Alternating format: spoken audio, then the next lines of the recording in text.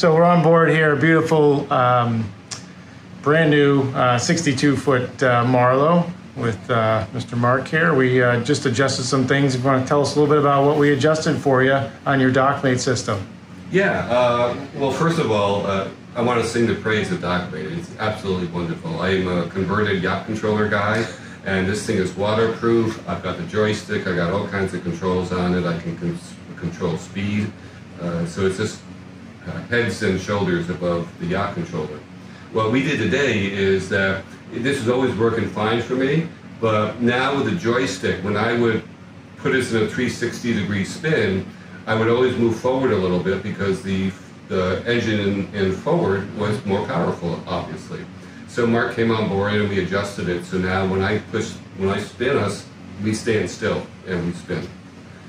We also adjusted when I push both engines forward versus one engine at a time, a little different variance, so that if I'm docking and I just touch one engine, the whole boat doesn't jump in the water like it does if I push both.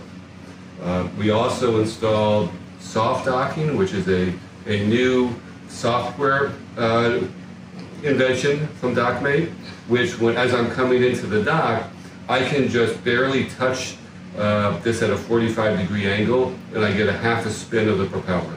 So as you're basically in there already and adjusting for lines or fenders or your electrical cord, you don't have to worry about the boat jumping, into gear. It's just a very soft little forward or reverse.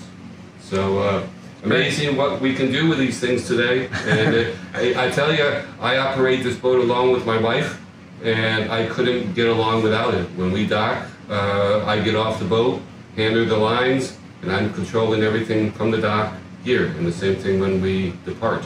I get off, hand her the lines, and hop on board. So try it. You'll like it. Would you consider, well, thank you very much. Would you consider Dockmate, like once you have this, all your boats will probably have Dockmate now moving forward? Oh, absolutely.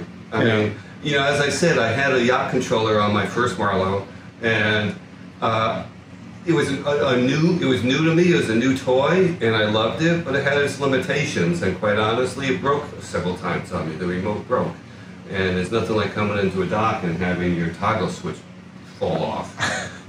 So when I learned about Dockmate and saw it at a show, and I know MPI and Mark from doing the electronics here, and gave it a try, and I won't go back. Every boat, it saves my marriage. I have to have it.